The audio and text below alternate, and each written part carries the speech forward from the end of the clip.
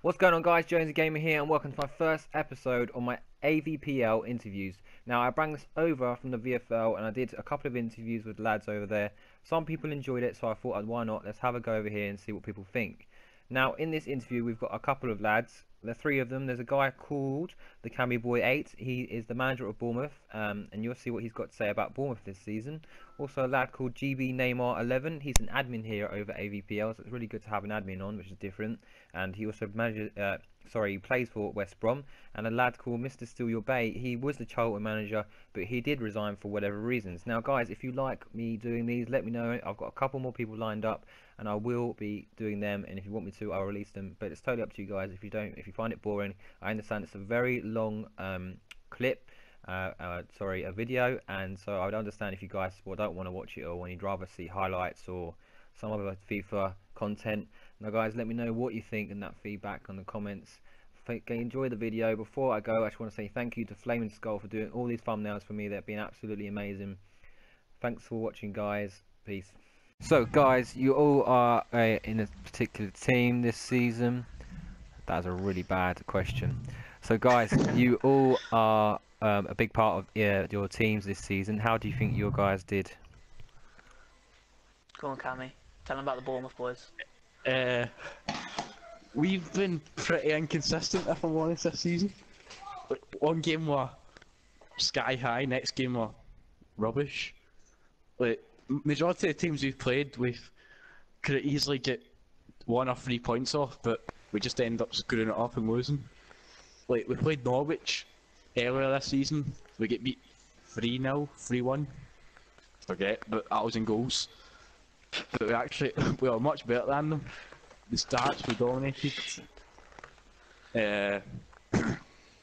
Just we need to create more chances and score, be more clinical. Cammy, I heard you beat the mighty Stoke. Oh yeah. That was a good game. 4-0. Oh, big game that I heard. A bit controversial by Josh's thoughts. But we get knocked out in the League Cup and all, like the first round against QPR, who are like bottom of the Championship. Oh, QPR, yeah. We get beat 2-0 off them, so wouldn't say we've had a great season, but it's been a mediocre season at best. Guys, how else did you guys do? The Charlton boys are flying high, as per usual, no problem. What's it, 4 points top of the league? I think we're 4 points ahead of Millwall. Got the least goals conceded in the league.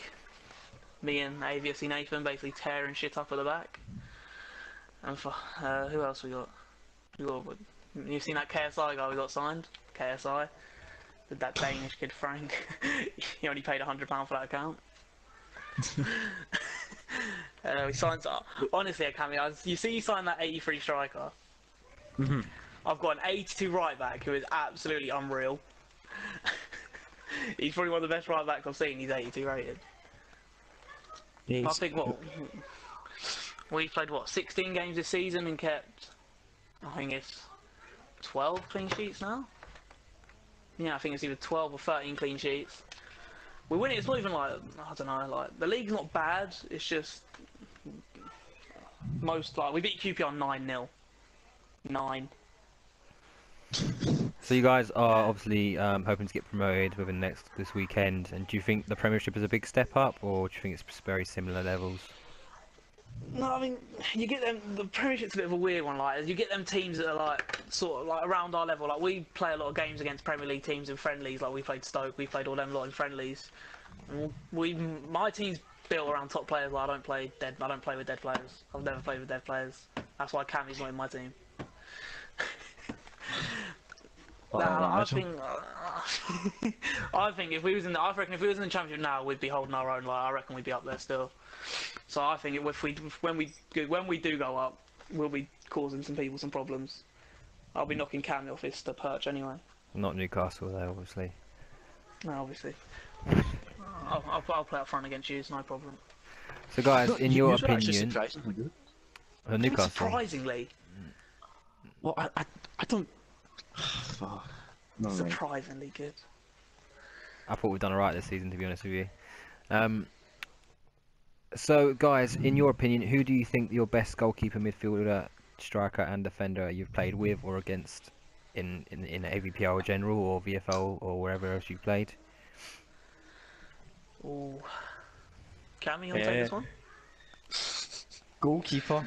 I don't know if you've heard of him, but he's went by so many different accounts. Right now he's playing in It's Problem. Yeah, I think he's at Millwall. Andy. Yeah, Andy. I've played with him. I've had him at many clubs and he's saved me virtually a lot. He is. He. He I'll is give it to him. some I played with him at VFL Colorado when my mate Ethan was manager. He does some unreal things in goal. To be fair to him. I haven't seen him play much as FIFA. But... He doesn't play. He doesn't like playing in goals as much anymore as he used to. He doesn't rate himself. Like FIFA 15, that was his FIFA. He was like unreal. Oh yeah, definitely FIFA 15. I haven't seen him much this year, but I know he's still good. Nah, probably the two keepers I played the most of this FIFA is ex-Real Lavo. One of the best. Yeah. He's got the record for most clean sheets in VFL. Plays in my team. He plays up front though, bearing in mind, but. GB Buffon. Oh, that's Trey in it. It's Trey in it. The Pure Shadows, isn't it? I've played against him a couple times to be fair, like. But Lavo's mint. Like I've seen it. Oh, we played again the other day. He was just unreal. And then it's got to be like played with Tilly. That Hugo Lloris plays for Arsenal now. Was at Palace. He's a mint keeper. Him. And outfield players? Defender. Actually, the centre back wise, I think I play the best centre back I've ever played with right now. Holmesy, 1987. None of you have probably seen him play, but how he reads the game is just unbelievable. Like he'll just jockey it until you make a move and he'll tackle you or intercept it dead easily. Like if you actually look at his stats compared to all the other top centre backs in the Premier League, the only thing he's lacking compared to the rest of them is clean sheets, which is mainly got to do with sort of my fault and goalkeepers not being consistent. And Josh fucking up your stats.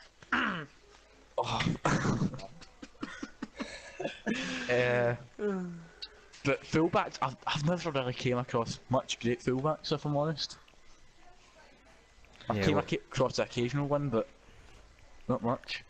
Yeah, we prefer to play the three at the back, the three centre backs, because we feel that centre backs can do as good a job as a wing back, and we're more in midfield. I played 3-5-2 by Leverkusen last VFL season. It's a mint formation. That if you get two good CDMs who know how to read the game, make tackles, it's a mint formation. If I had another class centre back to play next to me and Nathan, I'd definitely be playing three at the back. Well, sorry mate, but I'm managing Newcastle, so. Maybe next season. We'll see. I don't know, defenders is awkward, isn't it? Yeah, I don't know why I prefer defence. I think I don't like scoring. It's hard to say you played with good centre backs when you are a centre back, because I don't want to mug myself off here,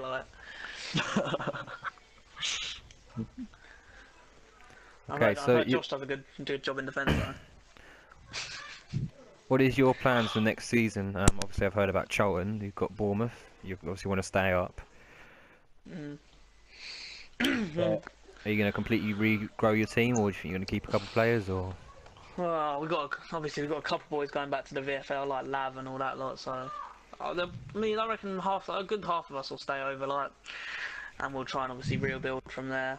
Obviously, you've got players leaving and that, so we'll just be looking into bring on the odd few. We're hoping to keep the main sort of core of players, so we'll try and build on from there, and just sort of try and bully some teams in the BPL.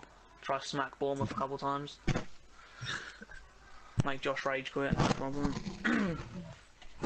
Yeah, I think we'll have to rebuild. I mean, we've had about fucking 10 centimeters in our team. We keep changing this players at every game, and we need to just keep the same 11 for every game.